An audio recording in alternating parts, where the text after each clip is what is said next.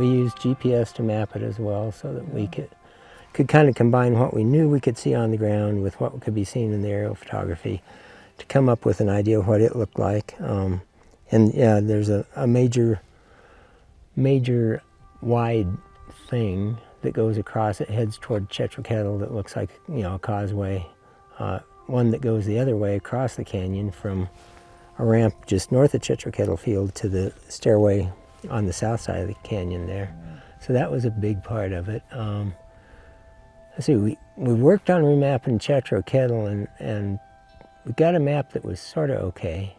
And then when I had to do the models for the museum, I went back out and redid it.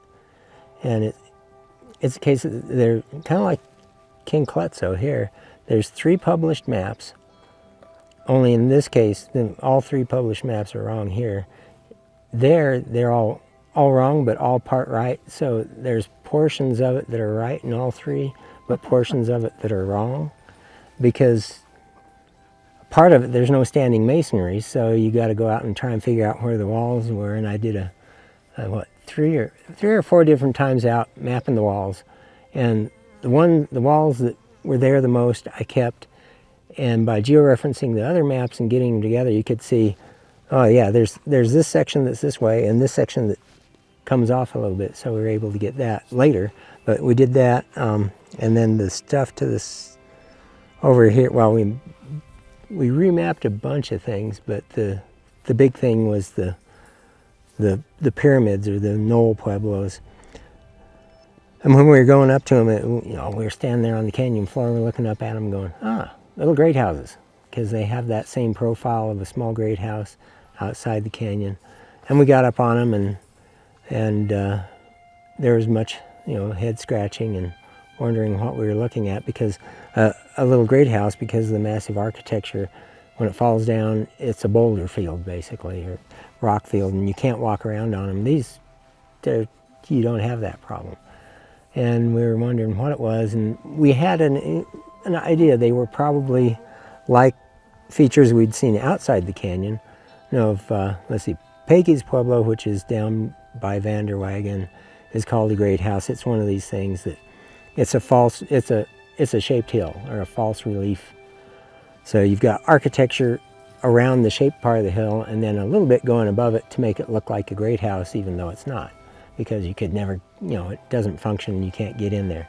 And there's 3 others we know of, and we'd seen them outside the canyon, but not inside the canyon, so we weren't ready to say it was that. So we went in with the GPS, mapped all the walls, then went back and did topo mapping of the mound, so that we could put the walls on the mound and begin to see what the form was, and then start to extrude the walls.